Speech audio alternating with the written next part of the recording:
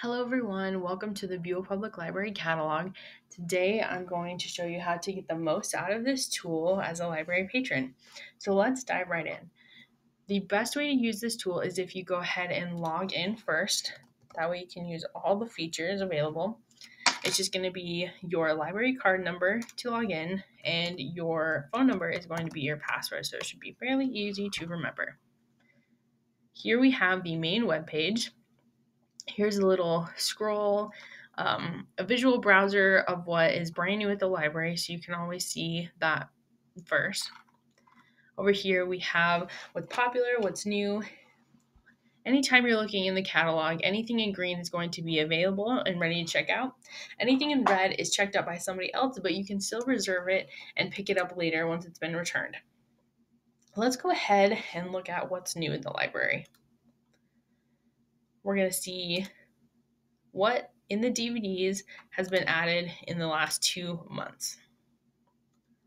Here we have 11 items. Again, everything in green is available. Everything in red is not available right now, but you can still put it on reserve to check it out later. Here you have the collection that it's a part of. So these are all junior DVDs. And then you have the title and the date that it was released, not the date that it was added to the library. Let's go back to the front page here. And I just want to talk to you a little bit about some other key features on our main page before we dive into the actual searching.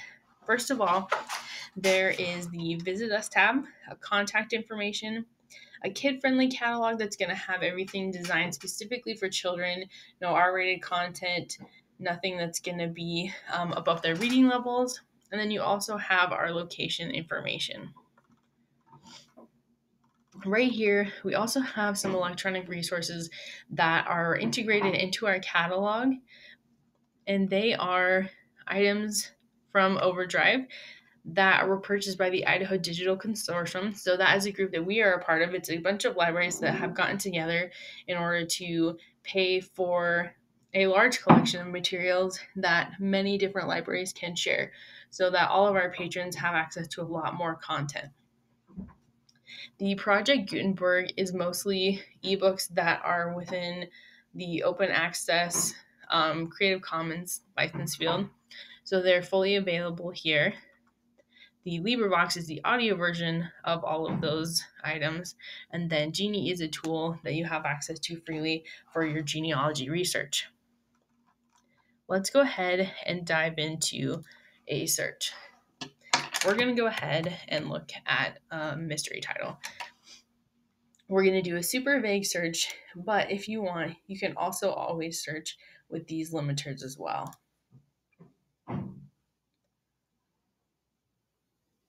We're going to go ahead and load our results here. Because it's a very vague search, we're going to have a lot of items and it's going to take a little bit longer to load.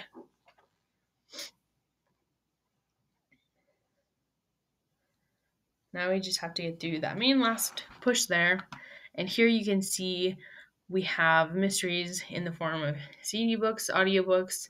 We have digital content. We also have mysteries in several different collections. There's nonfiction. We have our inspirational collection, our mysteries, and our juniors as well. So as you're looking through this, again, everything in green is available. Everything that's in red is not available at the moment, but you can put it on reserve. Here you have the collection that it's a part of, the title, as well as the author information and the date it was released. On the side here, you have a little bit of advanced search tools, so you can see what is available.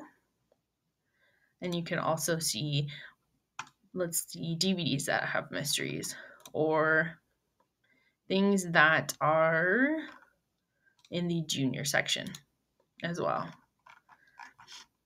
And there's just 3 items. That limits your search to help you find exactly what you're looking for.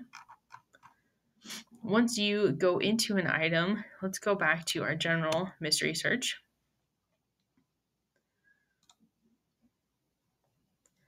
Again, it's just going to take a little bit of time to load.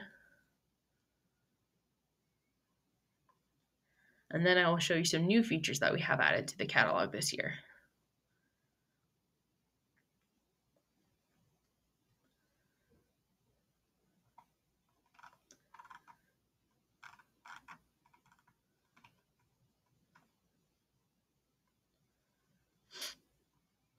let's click into this item.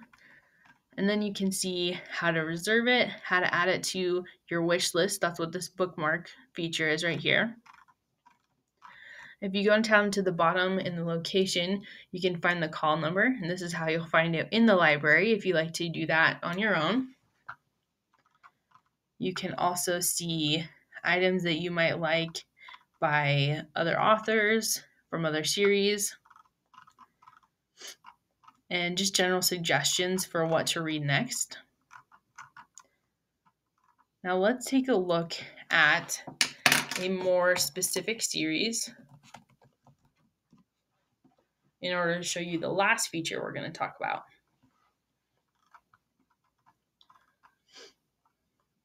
So once you click into this book, you can click into series information, and this is going to show you all of the books that are in that series. Anything that's grayed out is a book that the library doesn't currently have.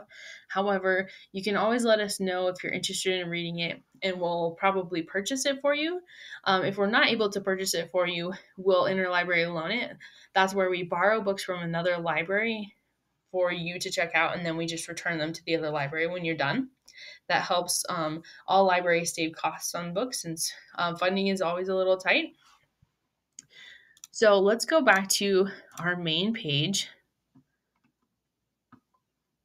And if you ever have issues with the catalog, you can always click on this help button or go ahead and contact us through this link right here. And that should give you our phone number.